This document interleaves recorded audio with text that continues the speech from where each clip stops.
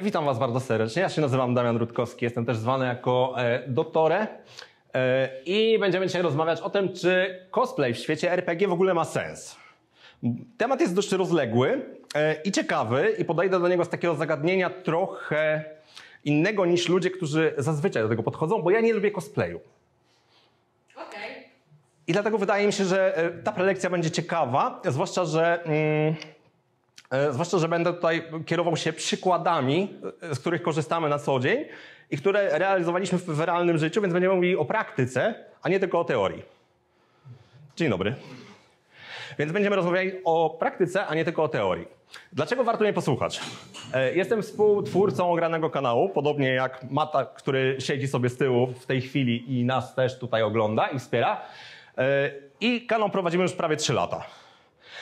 Na tym kanale gramy głównie w RPG i zaczęliśmy tak, że mieliśmy swoje ramki, w których każda z postaci była i każda z tych postaci sobie tam odgrywała. Każda z tych postaci była ubrana po prostu w t-shirt albo jakąś bluzę i w ten sposób nagrywaliśmy pierwsze sesje.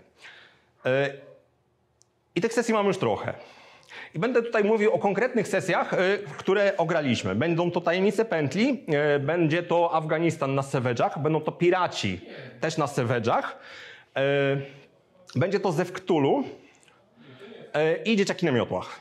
Więc będziemy rozmawiać o tych systemach, dlatego że na tych sesjach zaczęliśmy się przebierać. Ale po kolei. Tak wygląda nasz kanał, więc jeżeli byście chcieli kiedyś zasubskrybować ten kanał albo zobaczyć, jak on wygląda i jak sobie tam gramy, to zapraszamy, jak najbardziej można. Ja na tym kanale też prowadzę te sesje. Ja na tym kanale te sesje montuję. Ja na tym kanale też rozmawiam z innymi mistrzami gry o tym, w jaki sposób te sesje należy prowadzić. Więc mam takie szerszą perspektywę, jeżeli chodzi o RPG, niż na przykład gracz albo mistrz gry, który tę sesję prowadzi, bo na przykład potrafimy sobie puszczać taką sesję i rozmawiać o tym, jakie rzeczy należy poprawić. Więc ten kontekst jest zdecydowanie szerszy. No ale dobrze, tworzymy od 3 lat. To jest nasze serce i to jest system, na którym pracujemy. Ograny kanał jest jakby naszym projektem i on jest dość duży i on jest budżetowy i on jest projektem, stricte projektem, więc ma swoją kartę projektową, ma koszty, które ponosimy i te koszty są i występują. A to dalej jest hobby twoje? To nadal jest hobby, tak to traktujemy. Wszystko, co robimy wokół tego kanału, ma zarabiać pieniądze po to, żeby kanał mógł się utrzymywać i żeby wszyscy się dobrze na tym kanale bawili. I pokazuję Wam to z tego powodu, że w pewnym momencie przeszliśmy od tego, czyli kupowania kolejnych sprzętów i kolejnych kabli, do tego. Do naszej zbrojowni i kuźni ogranego kanału, gdzie zbieramy szpej, który jest nam potrzebny do tego, żeby grać w RPG i dobrze się przy tym bawić. I zostawiamy bardzo dużo funduszy na to, żeby rozwijać tą stronę kanału, co jest dość dziwne. W tej chwili posiadamy też 2 drukarki 3D, na których drukujemy sobie część rzeczy, która jest nam potrzebna. Więc jeżeli chcemy grać w kolejny RPG, na przykład w Dark Heresy i chcemy grać, że tak powiem, akolitami Inkwizycji, to nie ma dla nas problemu, żeby wydrukować dla każdego gracza emblematy Inkwizycji, bo to pomaga i robi robotę. Więc traktujemy cosplay w naszym świecie bardzo poważnie i teraz Wam pokażę dlaczego. Zanim to zaczniemy, chciałem Wam jeszcze opowiedzieć o grupie z Geek Events. To jest przykład tego, że przyszli do nas na wywiad. Oni grają w planszówki w Trójmieście, więc jeżeli byście chcieli pograć sobie w planszówki, to zapraszamy. Genialni ludzie. Oni po prostu przyszli do nas na wywiad, a potem padło, jak zwykle to bywa, zróbmy sobie zdjęcie. Oni się po prostu odwrócili i każdy sobie coś zabrał. Dzięki temu to zdjęcie nabrało zupełnie innego wymiaru, bo każdy sobie wziął jakąś rzecz i to przyciąga uwagę. I zaczniemy od samego początku. 3 główne podejścia w świecie właśnie cosplayu i RPG-a. Damian sprzed 3 lat. Ja jestem poważnym facetem. Prowadzę poważne firmy, prowadzę fundacje, pracuję w poważnych firmach. Ja nie będę się przebierał. Nie będę z siebie robił pajaca. Jestem w czarnej koszulce i to mi pasuje. Potem nastał czas, a może byśmy się jednak trochę przebrali. To jest przebranie cyberpunka, gdzie po prostu ubrałem sobie okularki, gdzie zrobiłem sobie takie tałatajstwo z antenką. Ubrałem białą koszulę, byłem fikserem.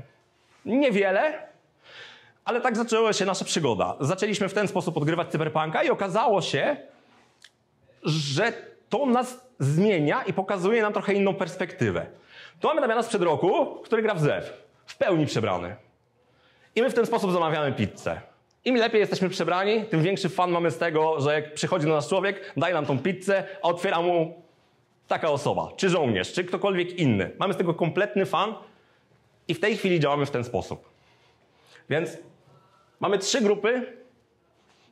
Zaczynamy przeważnie z tej, a dzisiaj będziemy rozmawiać o tej. Po trochę teorii. Wyobraźmy sobie, że mamy osobę. I ta osoba wygląda tak.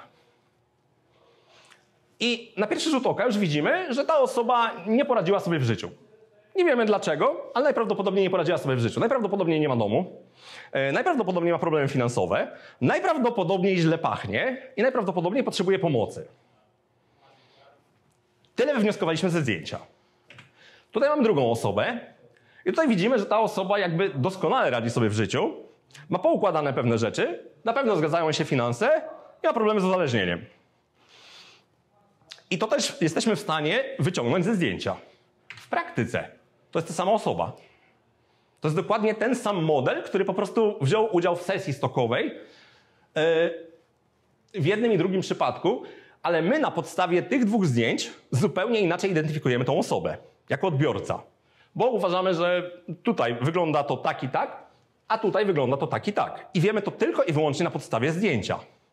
Więc my jako odbiorca reagujemy na to, w jaki sposób osoba jest ubrana. Więc pytanie do was, taki skrót myślowy dla was. Mam grupę 40 osób. I teraz w tej grupie zrobię podział 20/20. Czy relacja między tymi osobami z tych 2 grup się zmieni? Tak, bo ja jestem w tej grupie, a tam jest ta druga. Tutaj są moi sojusznicy w tej grupie, a tam być może są moi rywale, bo oni są w innej grupie, oni są inni. Więc mamy pierwszy podział tylko i wyłącznie ze względu na grupy. Do tego dajmy tym ludziom latarki. Pierwszej grupie damy czerwone latarki, a drugiej grupie damy niebieskie latarki. Czy ich zachowanie względem siebie się zmieni? No trochę tak, bo my mamy jakiś przedmiot, to są nasze czerwone latarki i my je mamy i czujemy się solidarni z tym, że mamy te latarki. Podobnie mają ci niebiescy. Oni nawet mogą stwierdzić, że nasze latarki może są lepsze. I dojdą do wniosku, że no tak, mamy niebieskie latarki, oni nie mają niebieskich latarek, to są nasi rywale. Myślicie, że gadam głupoty? Rozumiem. Tak, rozumiem to, bo wszystko rozbija się o to, czym tak naprawdę są te latarki.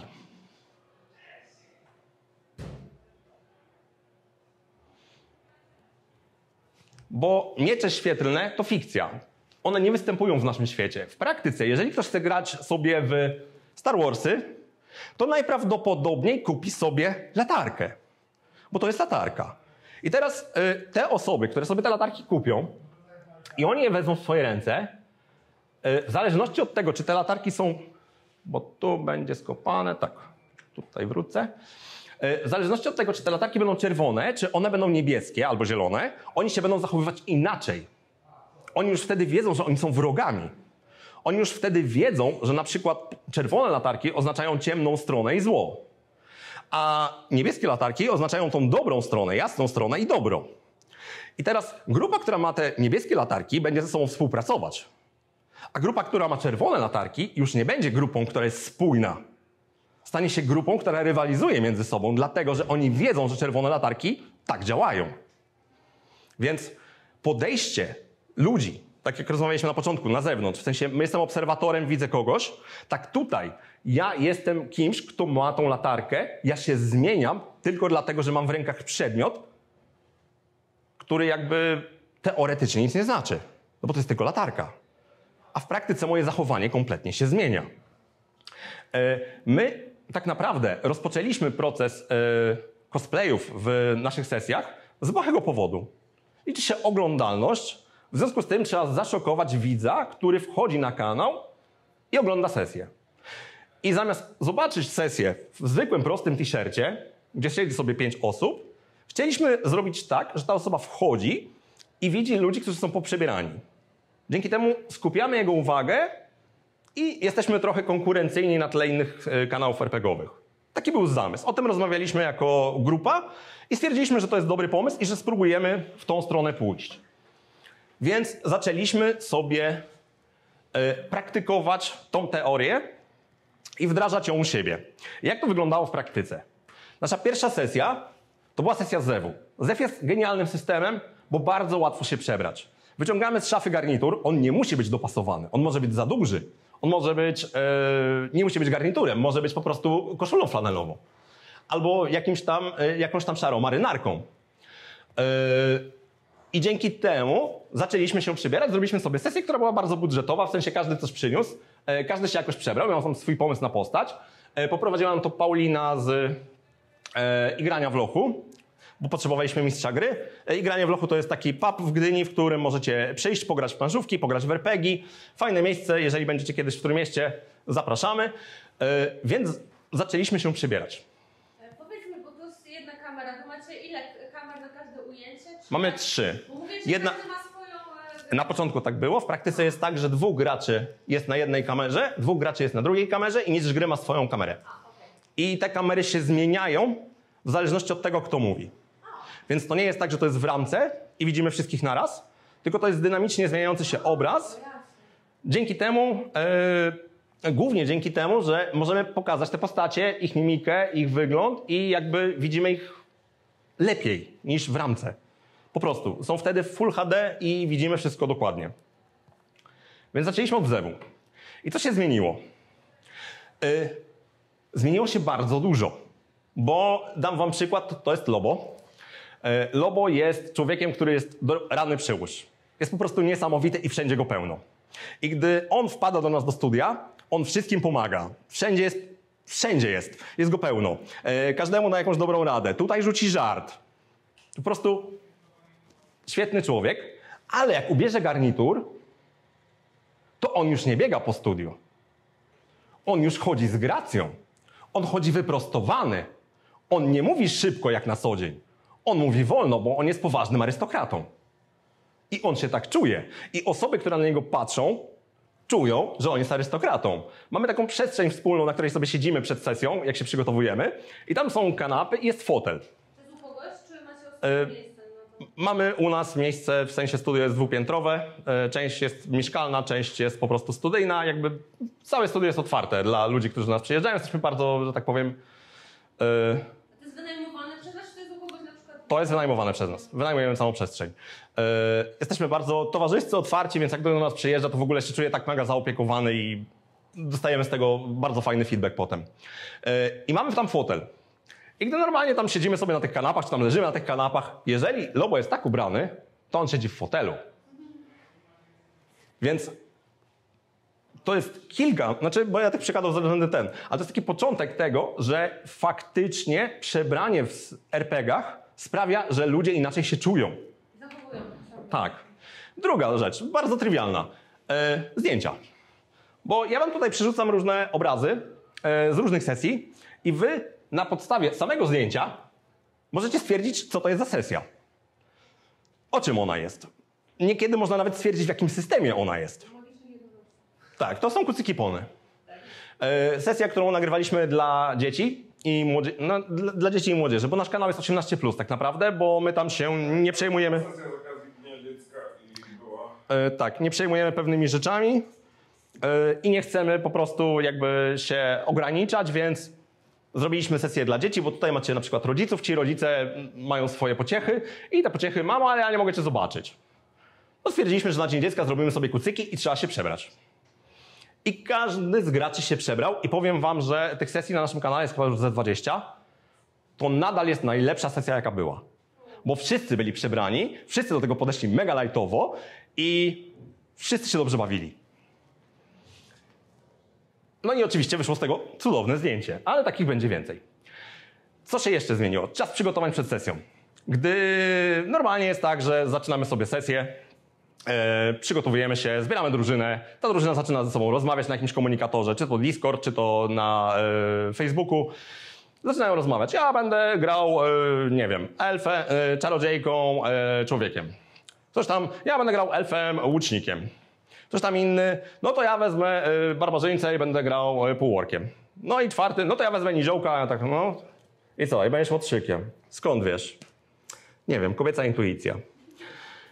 I każdy z nich budował jakąś tam swoją historię postaci, którą przesyłał. Potem dosyłał kartę postaci i na tym się w zasadzie kończyło. Każdy tą historię czytał albo nie, przejmował się tymi innymi postaciami, albo nie, różnie to bywa. Gracze przeważnie nie lubią czytać. I pisać tym bardziej, zwłaszcza swoich historii. Z chwilą, kiedy stwierdziliśmy, że będziemy się przybierać, nagle okazało się, że ten czat nie tylko żyje tym, że każdy sobie tam buduje swoją postać, ale zaczyna się wymiana informacji i im bliżej jesteśmy sesji, tym ta wymiana staje się bardziej gorąca. W sensie, tutaj mamy przykład Tajemnic Pętli, gdzie gramy 13-latkami w okresie, że tak powiem, lata 80. I nagle pojawia się, że słuchaj, ja będę metalem, ja sobie pomaluję paznokcie. Słuchajcie, ja mam taką torbę, ja mam taki zegarek Casio. Słuchajcie, u moich rodziców są takie rakiety tenisowe, ja je wezmę, ogarnę. Ktoś tam, ja mam deskorolkę. Kurczę, ja też mam deskorolkę. To ja się przebiorę tak, przydałby się Walkman. Kurczę, ja mam Walkmana, zaraz go wykopię. I w ten sposób na tydzień przed sesją w ogóle cały czat wrze. I nie mam z tym problemu, chociaż powinienem, bo ja tych czatów mam kilka, bo tych sesji tworzymy w miesiącu nam 3, 4 na przykład. I te 4 czaty w tym czasie jakby płoną. Ale to jest genialne. I to pozwala tym ludziom się zdecydowanie bardziej nakręcić na sesję. Jest większa szansa, że oni na tą sesję na pewno przyjdą, bo oni bardzo chcą przyjść na tą sesję. Jak normalnie było... Szykują na to. Tak, szykują na to, się poświęcają swój czas, szukają tych rzeczy w domu. I potem na przykład byle katar ich nie powstrzyma przed tym, żeby na tą sesję nie przyjść. Gdy normalnie było tak, no ja się w sumie źle czuję, może to przełożymy. Czas przygotowań przed całą sesją. Gdy ci ludzie się zbiorą, przyjadą na 3 godziny przed sesją do studia, dostaną tą kawę, herbatę, czasem nawet jakiś poczęstunek, ciasteczka. Przeważnie jest tak, że zaczynamy się spotykać koło godziny 9-10, w zależności od sesji. O mniej więcej 12-13 odpalamy kamery. A to w weekendy? Tak, w weekendy się spotykamy. Głównie. I wtedy nagrywamy sobie 4-5 odcinków i przeważnie po 3. odcinku zamawiamy pizzę.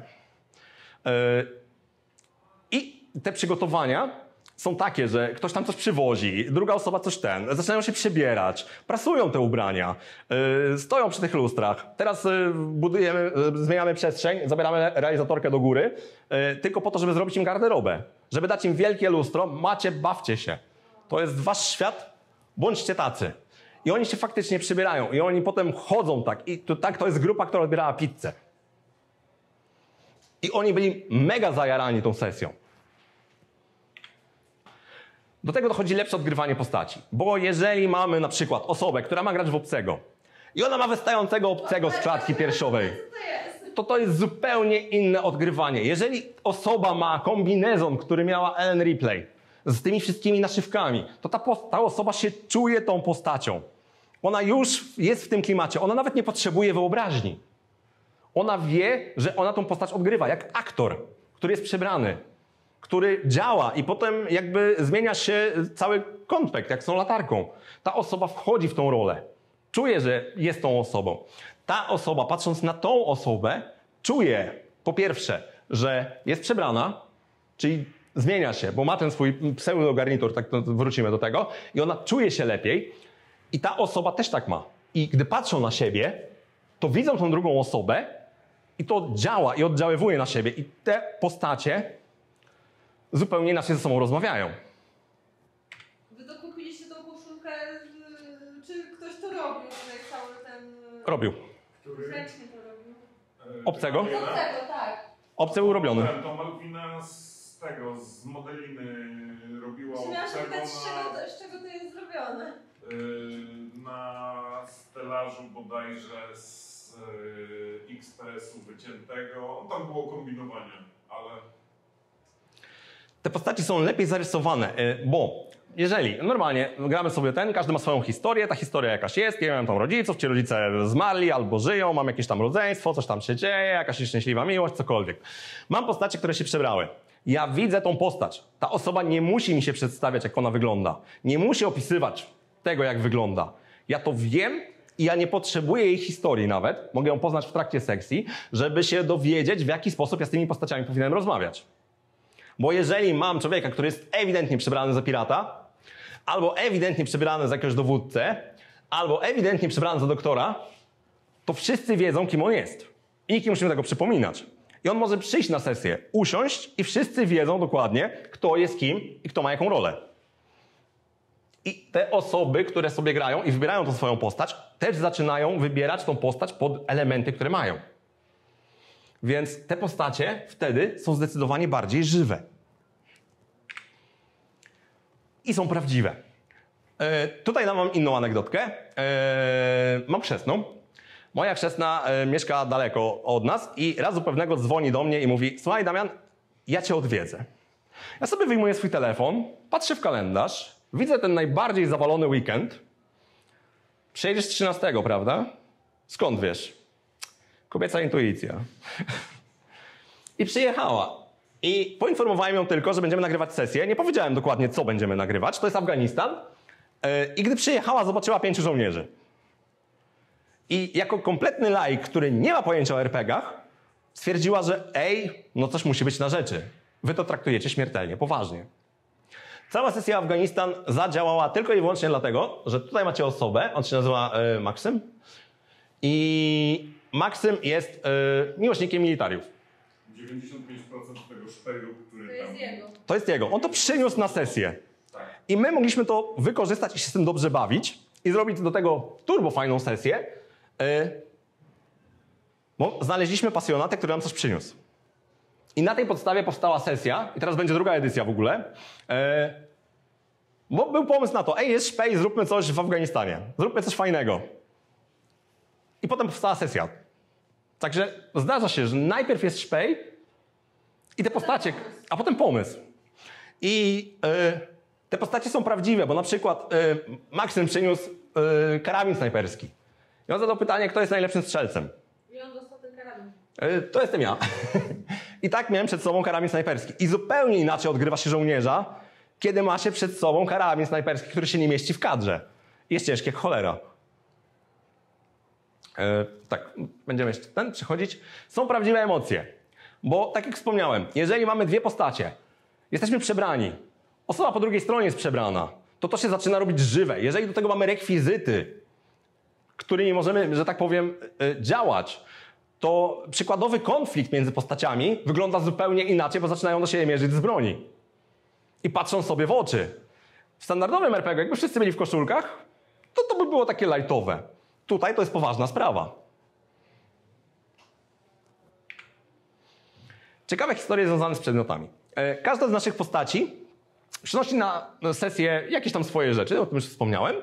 Tutaj mam tam przykład mapnika. Udało mi się zdobyć mapnik. W tym mapniku jest dużo kieszonek, miejsc i możliwość pisania różnych rzeczy. Ja tego mapnika użyłem. Wsadziłem tam swoją kartę postaci. Ja tam robiłem notatki.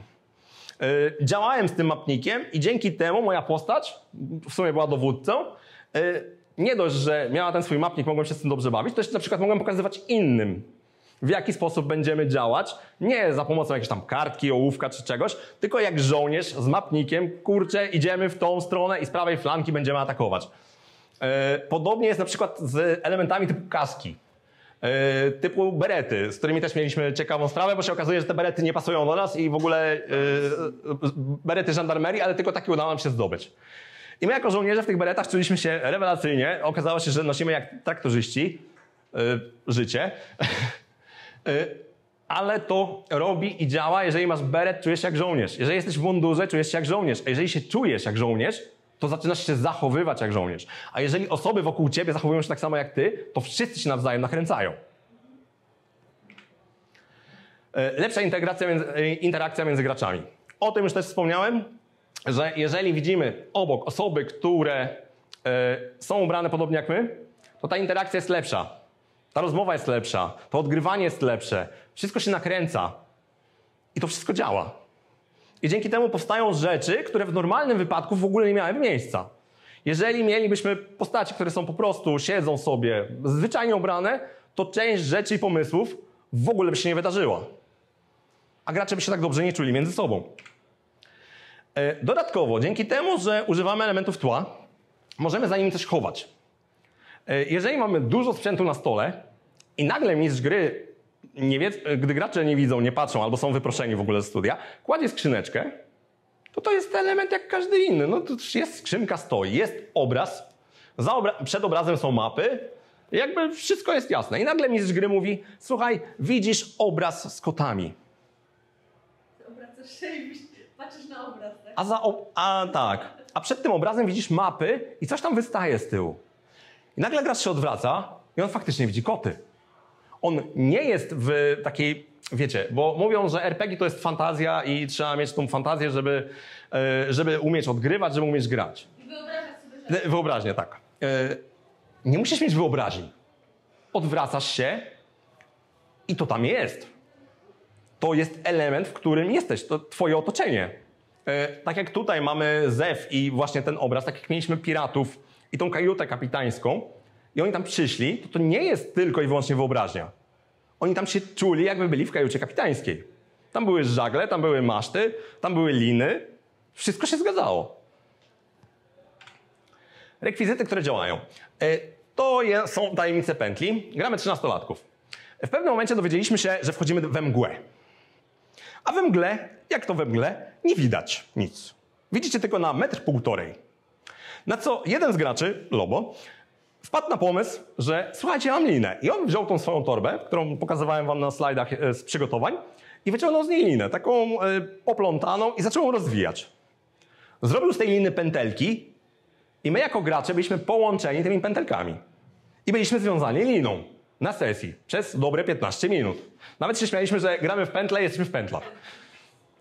I to by się nie wydarzyło, gdyby gracze byli po prostu ubrani normalnie, zwyczajnie, bez żadnego a tak czuliśmy się, że my idziemy we mgle i tam jeszcze szarpaliśmy się z tą liną. A co najlepsze, nawet samo jak wiązanie można odegrać. Tutaj jak się gracze ze sobą łączą właśnie tą... Dokładnie.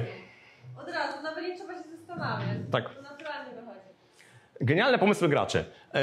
Nadal Lobo, bo on po prostu uwielbia to. To są dzieciaki na miotłach, gdzie grali nauczycielami i Lobo postanowił być takim właśnie nauczycielem, który ma przy sobie wszystko i mnóstwo rzeczy w kieszeniach. I on tam wyjmuje w trakcie tej sesji proce, wyjmuje jakieś szkło, jakieś okulary, jakieś tam inne elementy i nagle wyciąga drut. I on ma cały zwitek drutu i on go wyciągnął z kieszeni. Nikt nie wiedział, że on ma ten drut. I ten drut na tej sesji był potrzebny do tego, żeby związać elementy. I on wyciągnął drut z kieszeni. Zasada u nas jest taka, że jeżeli twoja postać ma jakiś przedmiot, to jest dość ciężka zasada, bo na przykład gracze mogą pójść trochę za daleko. Ale jeżeli gracze mają jakiś przedmiot, to ta postać też ma ten przedmiot. I tak, jeżeli ktoś zrobi sobie animusa, czyli najlepszy młot w Warhammerze Dark Heresy, to postać ma ten młot. To idzie aż tak daleko. Więc jeżeli ktoś przyjdzie w pancerzu wspomaganym, dostanie pancerz wspomagany. Tak to działa. Więc gracze nie mają problemu z tym, że oni coś mają, że oni na przykład w kieszeni mają kompas, że oni w kieszeni mają klej, że oni w kieszeni mają jakieś rzeczy, które mogą im się przydać. Bo oni te rzeczy ze sobą zabrali i mogą z nich korzystać na sesji. Więc jeżeli na przykład jest informacja, że gracze nie mają sznura, a ktoś wziął sznur, to on ten sznur ma. I kropka. Lepszy odbiór na YouTubie, to o tym mówiłem na początku. Faktycznie jest tak, że jeżeli mamy ludzi, którzy są przebrani, to widać to zaangażowanie tych osób. Widać, że to jest coś innego. To nie jest po prostu jakaś tam sesja w ramkach, która jest prowadzona przy komputerach i jakby musimy obejrzeć przykładowo 10 czy 20 minut, żeby dowiedzieć się cokolwiek o tej sesji. Nie musimy obejrzeć na przykład 2 godzin, żeby się dowiedzieć, kim są postacie.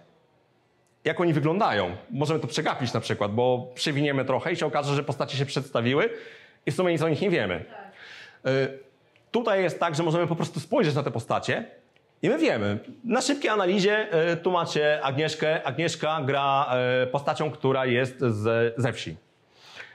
I ona ma swoje rancho i ona na tym rancho ma swoje konie i ona jest poważną kobietą. W sensie ona ma 2 razy więcej punktów wytrzymałości niż ja i ja się jej trochę boję. I ona taką kobietą jest, ona się tak ubrała i to tak działa.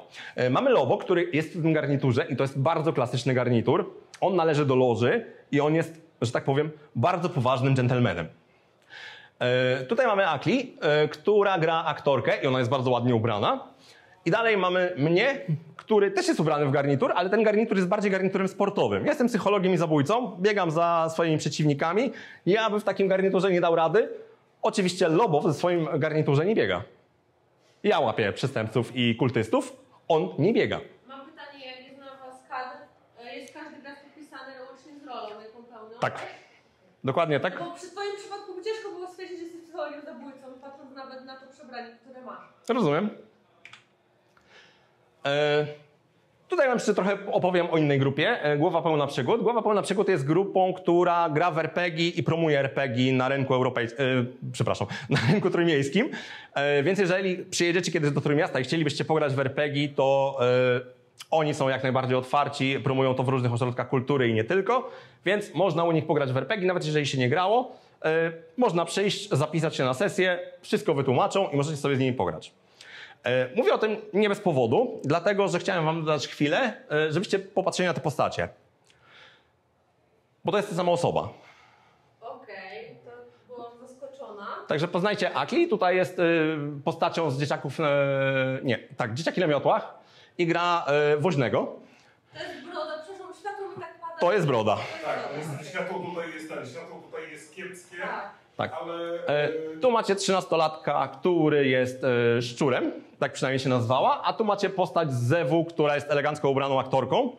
I tak ta fryzura powstawała 2 godziny. I trzecim jeszcze widać podobieństwo asów, gdzie broda zostanie też Damian, może pokaż na ekranie.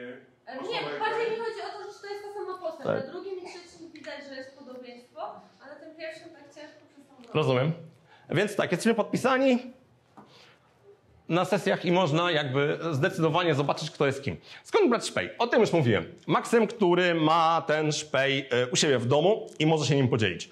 Lobo, który jest rekonstruktorem z 12 Pułku Piechoty Księstwa Warszawskiego. I też mam mnóstwo rzeczy w swoim domu. Zadzwonił do mnie, słuchaj, bo ja się kiedyś bawiłem w Grunwald, ale już się nie bawię. Mam 3 tarcze i 2 miecze. I mogą leżeć w studio, bawmy się, działajmy. Korzystamy też z wypożyczalni strojów, gdzie po prostu przyjeżdżamy sobie, pożyczamy ileś tych strojów, dzięki temu mamy trochę taniej, bo robimy to dość często i współpracujemy. Wypożyczamy stroje, gracze przyjeżdżają, dostają te stroje, przebierają się, wszyscy się dobrze bawią, potem wracamy ze strojami z powrotem. Więc to jest druga rzecz. Trzecia rzecz, możecie skłonić graczy do tego, żeby sami coś dla siebie zrobili. Tutaj na przykład ta reguła, że jeżeli gracz coś sobie zrobi, przykładowo ten młot, bo zrobiłem ten młot, Animus, najlepszy młot w grze. Tak, zrobiłem go i mogę go używać. Poza tym można na przykład graczy nagradzać punktami doświadczenia, jeżeli przebiorą. Można też zadziałać z zasadą wpływu społecznego. Jeżeli mam 3 graczy, którzy się zadeklarowali, że się przebiorą, to ten 4 przyjdzie na sesję i będzie mu głupio. Znaczy nie macie odgórnie zasady, że na sesji trzeba mieć przebranie, tak czy siak? Mamy, ale nie jesteśmy w tym jakby... Nie zmusimy nikogo. Więc jeżeli ktoś chce przyjść, grać i nie chce się przebrać, to nie będziemy tej osoby zmuszać. Nie tak działamy. Wolimy taką osobę przekonać. Na przykład tym, że przebiorą się 3 osoby, a my ci przygotujemy strój. I dostaniesz strój pirata. I wtedy jest takie w sumie okej, przyjdę, przymierzę. Przychodzi, przymierzy, patrzy, że wszyscy inni są przebrani i czekają, aż on w tym stroju przyjdzie, usiądzie. Jest takie, no dobrze. Już się nie mogę wywinąć. Tak, już poszło. Więc jak ten kłonić graczy, żeby się przebrali? Powoli, systematycznie. Od pierwszego punktu, w sensie ja nie będę się przebierał, dajecie graczom detale. Dajcie im czapkę. Oni w tej czapce już będą się inaczej czuć, inaczej zachowywać. Dajcie im jakiś przedmiot, dajcie im cały strój. Bo jeżeli przyjdzie osoba i powie, ja nie mam żadnego przebrania, dobrze, coś dla ciebie przygotujemy i dacie jej kamizelkę i hełm, to ona to ubierze. I ona będzie w tym żołnierzem. Równie dobrym cała reszta, która stwierdziła, że te stroje sobie sama ogarnie, sama znajdzie. Im więcej, tym lepiej. Budujcie swoje własne zbrojownie i budujcie swoje własne kuźnie. Jeżeli gracie w jakieś rzeczy, zastanawiajcie się, czy to się wam przyda. Wszelkiego rodzaju lumpeksy, jakieś tam graciarnie, dziadkowie, babcie. Ja obdzwoniłem całą rodzinę, poszukałem telefonu stacjonarnego, który ma tarczę. I dzwoniłem po ludziach. Ostatecznie Lobo załatwił 2, więc mamy 2 i możemy do siebie dzwonić w trakcie sesji zewu. Gdzieś tam znaleźliśmy na przykład maszynę do pisania. Zwykła maszyna do pisania. I wszystko idzie w tą stronę. Jeżeli znajdujemy jakieś tanie kapelusze kowbojskie, bierzemy tanie kapelusze kowbojskie, a potem myślimy, gdzie tych kowbojów umieścić. Czy to na przykład będą Nedlandsy. Mogą być deadlinesy. Dobra, są kapelusze, już są. Teraz jeszcze potrzebujemy jakichś kamizelek. I dzięki temu wasze sesje będą lepsze. Nawet te sesje w domu, niekoniecznie nagrywane. Jeżeli się poprzebieracie, po pierwsze, otoczenie traktuje was trochę inaczej, bo z jednej strony, śmiesznie, ale z drugiej strony traktują to poważnie. Oni to, kurczę, traktują poważnie. Potem sami gracze mają z tego niesamowity fan, bo mogą wykorzystywać rzeczy, które mają na stole i rzeczy, które mają przy sobie. I naprawdę, jeżeli dwóch graczy mierzy do siebie z broni, to zupełnie inaczej wygląda i to ma zupełnie inny wymiar i poziom, niż gdyby siedzieli i mówili, dobra, to ja do ciebie celuję i jakby nie trafiłem. Więc im więcej, tym lepiej. Docelowo chcemy mieć tak, że będziemy mieli cały pokój, 3 ściany w tym pokoju będą wyłożone sprzętem, gracze będą wchodzić i brać jak zbrojownie, jak w Neo w Matrixie. Wszystko się załaduje, biorę to, biorę to, biorę to i granaty też mi się przydadzą. Zgodnie z zasadą możecie mieć tyle sprzętu, ile jesteście w stanie unieść. I nie przejmuję się tym, co wezmą gracze. A jak czegoś nie ma w danym settingu, to będzie problem, bo to było trochę naciągane. Daj broni Można, choć tutaj też mamy jakby rozwiązania. Drukujemy teraz bronię do cyberpunka, bo nie da się ich kupić, więc musimy je wydrukować. Więc Maloriana już mamy, jesteśmy z tego dumni. No i teraz drukujemy kolejne. Więc za jakiś czas pewnie będziemy mieli ich dużo więcej.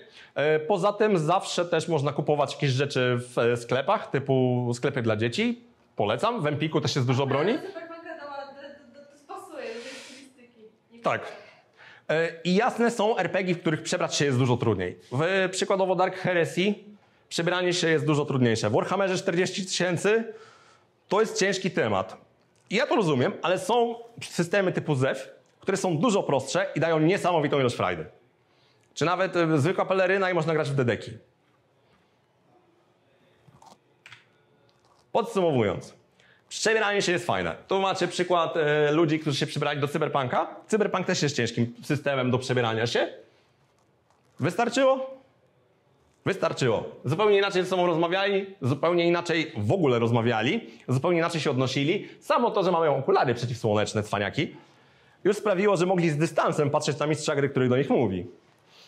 Więc to wszystko działa. Tutaj też macie, widzicie elementy Mata, który aktualnie tu był medykiem.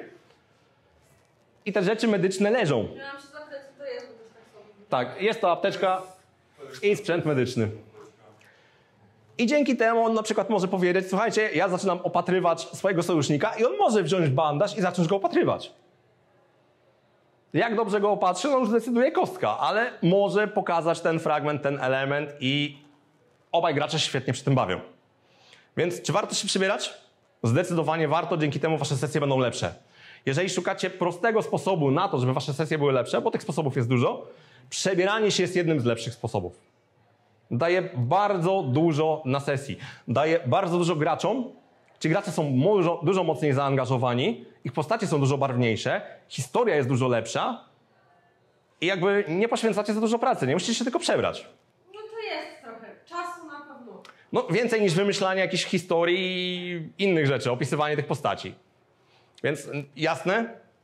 I to nie musi być tak, nie? To mogą być detale. Więc grajcie w RPG, przebrajcie się i dobrze się bawcie. Czy macie jakieś pytania? Ja mam w sumie takie podejście, że na pewno ciężej jest zrealizować to, co tłumaczę, jeśli gra się online, jeśli gra się z domu, bo też kadr jest ograniczony, tak? I no, trzeba albo przestrzeń za sobą jakoś zagospodarować, ewentualnie jakieś tło po prostu na green screenie czy coś takiego. Bo to jest ciężej, bo na przykład nie ma studia, no tak jak mówię, nagrywa to masz ścianę za sobą. To wtedy głównie ty jesteś tą osobą, która się przebiera i która skupia wzrok tak naprawdę. I z rekwizytami wtedy też jest ciężko. Także wy macie fajnie, pchacie to Tak, ale czekaj, to odwrócę to. A czy uważasz, że takie sesje online, gdzie wszyscy są właśnie na tych komunikatorach, gdyby ci ludzie byli poprzebierani, byłoby też inaczej na pewno. byłoby lepiej? Tak. Jasne, nie byłoby tak, jak ludzie, którzy siedzą przy stole, oni zawsze mają lepszy vibe. I lepsza imersja tak samo. Tak, więc to się zgadza. Chodzi o to, że przebranie się, nawet w sesjach online, podniesie jakość tych sesji. Tak, tylko ciężko, naprawdę ciężko w sumie ludzi takich zahypowanych znaleźć na to, przebieranki. Tak. Bo oni to tak traktują, no ja nie muszę, ja to tego nie potrzebuje do odgrywania. Większość ludzi tak ma. Ja odkryłam, że przebieranie daje mi większą imersję i też większe zaangażowanie. I od tego to zaczęłam, ale bardzo ciężko jest znaleźć w tych graczy, które mają równe podejście takie jak ja do tego. Rozumiem. U nas też to ciężko szło. Ja mam takie pytanie, bo ja tak. jestem zupełnie z boku. Nie znałem naszego kanału. Tak? Grałem, szczerze mówiąc, w RPG dopiero 20 lat temu. Bardzo mi się to podoba, natomiast mam takie pytanie, bo to wszystko fajnie wygląda, ale tutaj mówicie 3 kamery, nie? Przebieracie się. Czy ludzie, których zapraszacie, oczywiście nie wiem, czy to są czasem ludzie zupełnie z boku, na przykład mają po prostu zwykłe tremy, nie? No bo puszczacie to na tym YouTube, nie? Ktoś gra, często, to jest dużo daje do imersji, czasami te przebrania mogą pomóc, nie? Te okulary, coś, trochę to człowieka ukrywa, ale czasami wręcz odwrotnie, nie? To tak. zaczynasz czuć, że no, odpowiem Ci tak. Po pierwsze, studio strasznie pionuje graczy. W sensie, jeżeli mamy mistrzów gry, którzy mówią, że moi gracze tam się nieodpowiednio zachowują, że tam coś robią, że jakoś tam działają negatywnie na przykład, to tutaj tego nie ma. Włączamy kamery, jakby żarty się skończyły. Wszyscy mają lekką tremę. Inni mniejszą, bo jakby przed tymi kamerami trochę są. Niektórzy na przykład potrafią mieć bardzo wysoki ton głosu i wszędzie ich słychać, ale jak włączą kamery, to nagle jest takie: no dzień dobry, witajcie na ogranym kanale. I tak, ta trema występuje. Zdarza się. Dlatego też robimy sesję 0, które na przykład nagrywamy, a potem tym ludziom puszczamy. Na przykład testowo, żeby mogli na siebie popatrzeć. Jeżeli mamy jakiegoś mistrza gry, który nie czuje się niepewnie i on by chciał pograć, to jakby nie ma problemu, możemy to nagrać, zobaczymy jak to wyjdzie. Tak, tak. Wtedy na przykład nie montujemy tego, bo montaż trochę zajmuje, tylko na przykład wrzucamy to w ramki, wtedy jest szybkie, łatwe i przyjemne. Dajemy, ocencie, czy wam się podoba. Jeżeli tak, wrzucimy na kanał, jeżeli nie, trafi do szuflady. Ale w ogóle ktoś tak z zewnątrz może przyjść u was i... Zdecydowanie tak. Cały czas prowadzimy rekrutację, cały czas szukamy nowych graczy. Gracze do nas przychodzą, gracze zostają. Czasami gracze odchodzą, no bo wiadomo, życie, zmienia się tam praca czy środowisko, bo zmieniają na przykład miejsce zamieszkania, przeprowadzają się, żenią się. Tak, kobiety dużo graczy nam zabrały. Niestety. Podobnie jest sytuacja, że nie wiem, no pojawiają się pociechy i ten czas jest jakby ograniczony, więc zdajemy sobie z tego wszystkiego sprawę. Można nas przyjść, tak wiem, można nas przyjść, można sobie pograć, można zagrać raz. Teraz prowadziliśmy akcję charytatywną z organizacją Wiewióry. Tak, żeby obudzić Oliwię, tak to nazwę, znaczy ją nazwę, żeby obudzić Oliwię. Tak. I tą licytację wygrały 4 osoby i te 4 osoby przyjadą do nas do studia. Przybierzemy te 4 osoby, to już wiemy na pewno, i zagramy sobie w RPG. Tego RPG najprawdopodobniej nagramy, bo jeszcze to ustalamy. Jak wszyscy wyrażą chęć i zgodę, to wtedy będziemy to nagrywać. A jak wyjdzie fajnie, to wrzucimy też na kanał. Więc tak, można też do nas napisać po prostu: hej, jestem Trójmiasta, jestem fajnym graczem. Lobo i Agnieszka tak zrobili. Oni po prostu do nas napisali, że mamy świetną grupę, też jesteśmy jakby pozytywnie zakręceni, tak jak wy. Fajnie ten wasz kanał wygląda. No tak, hej, jak fajnie kanał wygląda, to weźmy się, dzwońmy albo zgadajmy i tak do nas trafili i teraz gramy razem. Współpracujemy też z innymi grupami, tak jak GPP. GPP też do nas, czyli Głowa Pełna Przygód, przychodzą do nas, nagrywamy razem sesję, pokazujemy to światu, że można przyjść do nich, w ogóle pograć sobie offline, przy stołach. Ich mistrzowie gry przychodzą do nas, grają jako gracze, prowadzą jako mistrzowie. Idzie to potem w świat. Także współpracujemy z różnymi osobami i jasne, zawsze jesteśmy otwarci. Jak nazwa naszego kanału wskazuje, jesteśmy OK. Szkoda, że jestem tak daleko, ale... Tak. Zawsze można przyjechać, zobaczyć morze. Tak.